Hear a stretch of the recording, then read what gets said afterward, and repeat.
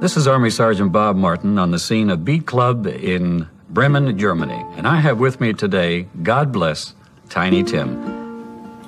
Going through the city for almost 10 years, 13 years at least, being as a freak, it was really a challenge that I've tried to overcome.